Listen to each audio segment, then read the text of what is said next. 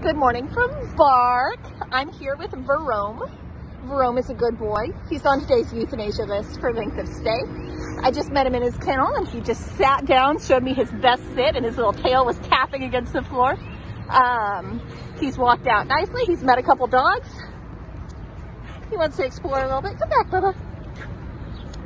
It took him a second, but he does understand how to sit on command. He's gonna find the treats in my pocket there. He's a sweet boy, and I'd love to save him from today's youth list. You need a treat, Bubba?